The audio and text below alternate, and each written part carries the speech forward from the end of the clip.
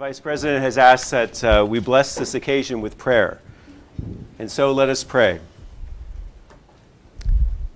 The prophet Micah proclaims, "You have been told, O mortal, what is good, and what the Lord requires of you, only to do justice and to love goodness, and to walk humbly with your God." Gracious God, at this moment in our history, we ask your blessing on your servant Joseph as he renews his sacred pledge to his country. Amid all the complexities of our world, a world so beautiful but also broken, give him a share of your wisdom so that he can know what is good, and give him the courage to always do what is right. Walk close by him so that he can do justice and to labor tirelessly for a more just and gentle world. Empower him to be a voice for those without a voice, for those on the margins, those so easily overlooked. For you will judge us all by how we care for the least among us. Continue to give him the humility to always call upon you in times of need, and with the gift of faith given to him by his church and his family, help him to always know of your presence.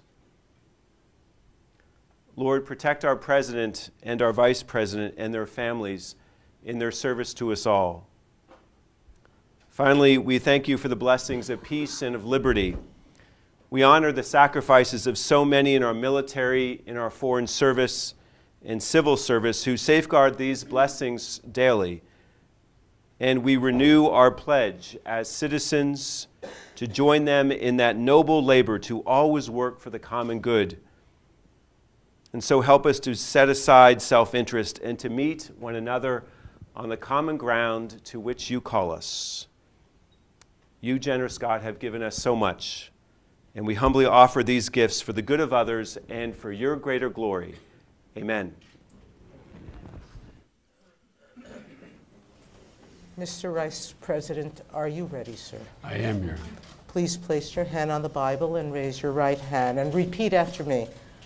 I, Joseph R. Biden, Jr., do solemnly swear I, Joseph R. Biden, Jr., do solemnly swear that I will support and defend the Constitution of the United States that I will support and defend the Constitution of the United States against all enemies, foreign and domestic, against all enemies, foreign and domestic, that I will bear true faith and allegiance to the same, that I will bear true faith and allegiance to the same, that I take this obligation freely, that I take this obligation freely without any mental reservation or purpose of evasion, without any mental reservation or purpose of evasion, and that I will well and faithfully discharge and that I will well and faithfully discharge the duties of the office on which I am about to enter. the duties of the office on which I am about to enter. So help me God. So help me God.